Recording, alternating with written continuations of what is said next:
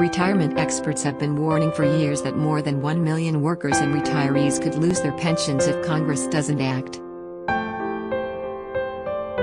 Now help from Washington might finally arrive, thanks to an unlikely legislative opening provided by the pandemic. Congressional Democrats are moving the $1.9 trillion coronavirus relief plan through a process known as budget reconciliation, hoping to send it to President Joe Biden's desk this month. A proposal to shore up troubled pension plans and the federal agency that insures them may end up hitching a ride on that package, saving retirees from having their pensions cut. Unions and their Democratic allies have fought for several years to pass such a pension fix, but were blocked by Senate Minority Leader Mitch McConnell, RKY. When he was Senate Majority Leader, McConnell and Republicans passed a narrower, bipartisan bill that safeguarded the pensions of coal miners. Now, however, Democrats control the House and have the barest of majorities in the Senate, with 50 seats and Vice President Kamala Harris available to cast a tie-breaking vote. The reconciliation process would allow Democrats to pass a package in the Senate with a simple majority, avoiding a filibuster that would normally require 60 votes to overcome. The House is already considering the pension proposal in its version of the relief bill. If the Senate includes the measure and it survives under reconciliation rules, a lot of retirees will be celebrating. It's been a long, hard struggle, said John Murphy, Vice President of the Teamsters, a union with one of the most threatened pension funds. We're on the 5-yard line, it's first down and go, and I like our chances. The pension funds in trouble are called multi-employer plans. Anywhere from a small handful to hundreds of employers contribute to such plans, with the amounts negotiated through union contracts. The plans are common in fields like construction, trucking and mining, where workers often change employers but take their pensions with them. Although most of the 1,400 such plans out there are fine, around 130 of them have fallen into dire shape, with fewer union employers contributing to them. Those plans cover roughly 1.3 million people, and some are on track to become insolvent within just a few years. Their failure could wreak havoc on the Pension Benefit Guaranty Corporation, the government-run entity that backstops pension benefits. If the PBGC's insurance program for multi-employer funds went under, retirees and their spouses could end up getting pennies on the dollar for benefits they worked their entire careers for. Some could even fall into poverty. The idea of bailing out pension funds through the coronavirus relief package will certainly draw criticism from Republicans. In a hearing held Wednesday by the House Ways and Means Committee, Representative Kevin Hern, Oklahoma, said the proposal doesn't belong in a bill addressing stimulus payments, unemployment benefits and vaccination efforts. I don't see how a blank check to unions will defeat the virus and reopen the economy, Hern said. I wish Republicans had been consulted on this bill. But Representative Danny Davis, DL, countered that protecting pensions has everything to do with fortifying the economy. Pensions are part of the security and protection we need as we grow older and retire from the world of work, Davis said. Including the legislation in the relief package would give assurances to thousands of retirees that their pension is safe and secure, he added. Democrats in the House passed a multi-employer pension bill with some Republican support in 2019 and have been crafting a version they believe complies with the rules of budget reconciliation.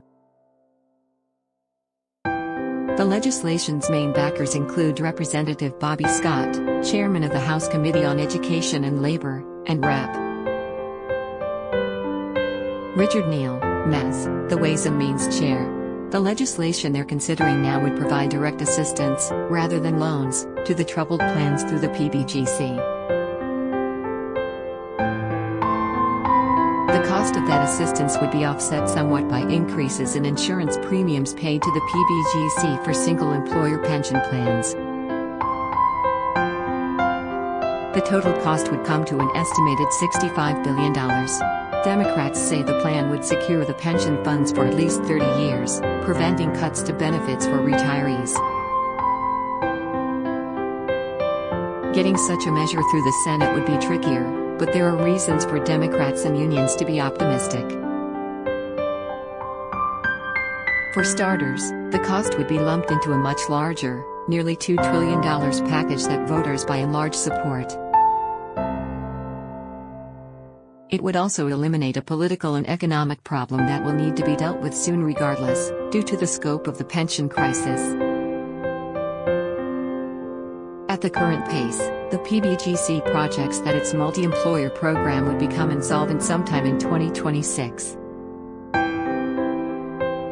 If that happened, both Democrats and Republicans would have to answer to working-class constituents whose retirements were being upended.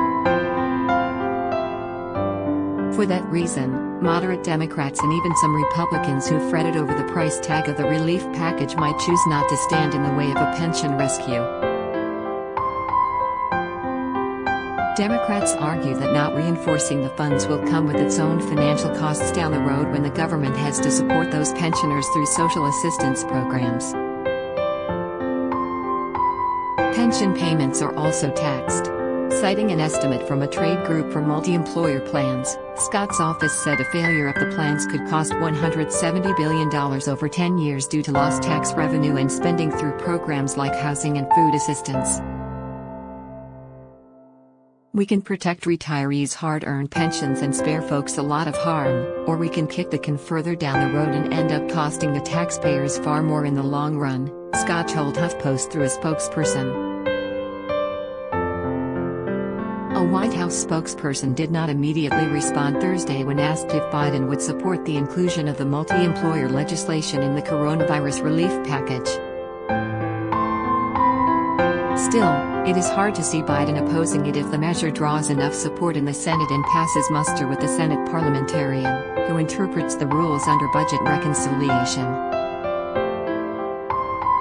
I fully expect President Biden to throw his support and weight behind adding this pension bill to the COVID-19 relief package, said Murphy of the Teamsters. Hopefully, we get this across the finish line. But it will be like lifting an albatross off more than 1 million people, most of whom are senior citizens. The benefits included in multi-employer plans tend to be modest and are often crucial to recipients' ability to cover their basic living expenses. The average annual benefit in the Teamsters Central States Plan, the largest multi-employer plan in trouble, with some 400,000 participants, is around $15,000. Because those pensions were negotiated as part of contracts, workers essentially forewent pay under the expectation the pensions would be there later.